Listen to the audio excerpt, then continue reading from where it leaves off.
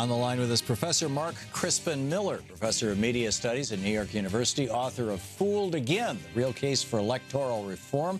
His website, markcrispinmiller.com and electiondefense.org. You can tweet him at mcrispinmiller. Mark, welcome. Welcome back. It's been a while. I know, it's been too long, Tom. It's great to talk to you again. Great to talk to you, too. So tell us about NEDC. Yeah, the National Election Defense Coalition is a group that's, as far as I know, the only one out there that's really working for comprehensive reform of our country's abysmal voting system. They're concerned not just about the various tricks and tactics used to suppress the vote, you know, voter caging, purging people's names from voter rolls, voter ID requirements, and so on. But they're equally concerned about the other category of election theft, which is computerized election fraud.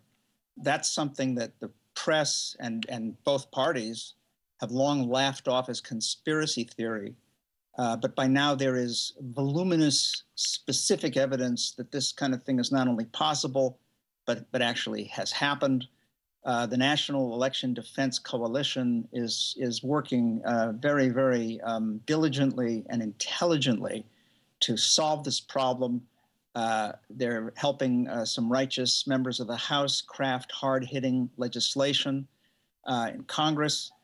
They are engaged in public education, and crucially, they're working along with activists for civil rights, environmental justice, and climate balance, because they've gotten those people to understand that if we don't have a genuinely democratic, fair, and honest voting system in this country, we're not going to make progress on any front.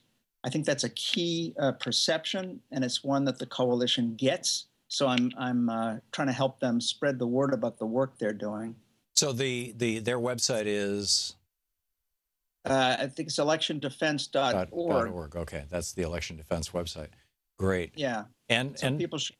Go ahead. Just let me add, at my suggestion, they just put up a donations page, and I think their work is so righteous and so necessary. We cannot go through any more elections like this one. I'm sure you'll agree with that. Yeah. This has got to stop, and the most important way to stop that is to establish a legitimate voting system. Yeah, yeah.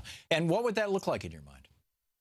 Well, okay, it would involve doing away with computerized voting and computerized vote counting. It would involve banning the participation of private companies in our voting system. We have a system that's computerized and privatized, so that in two ways it's completely inappropriate for any country that calls itself a democracy. We should turn, instead of relying on private companies to count the vote and then tell us what the numbers are, we should turn to hand-counted paper ballots, ballots counted out in the open, which is the kind of thing we see in many other... It's what they do in Canada. It's why it took a day in the UK for them to count the Brexit vote. Well, that's right. And it's worth noting, that the Netherlands and Ireland and Germany all had brief flirtations with electronic voting and all gave it up and returned to hand-counted paper ballots. Right. Now, let me add that there is also another legitimate means of counting the votes that election integrity activists have been looking into. It's digital ballot images. People should do a search on that phrase. It turns out that most electronic machines are capable of generating a ballot image that can actually function as a kind of trustworthy marker of how people voted. As an audit trail. Well, yes, and what's striking and troubling about this is that the activists who have been requesting election officials all over the country to make these images available have been digging in their heels and refusing. Okay, this is one sign of possible malfeasance in this election. I think that the two methods are not mutually exclusive: hand-counted paper ballots and/or digital ballot images. Either one, possibly both, would be a vast improvement on the system we have now. Let me add, it's also, I think, imperative that people be automatically registered to vote on their 18th birthdays. That would be an extremely simple thing to do, and it would get rid of all this Jim Crow stuff, interfering with voter registration and so on. Right. And we should also make Election Day a national holiday.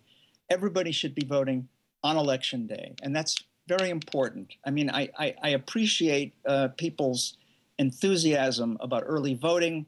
On the face of it, it's a very good idea.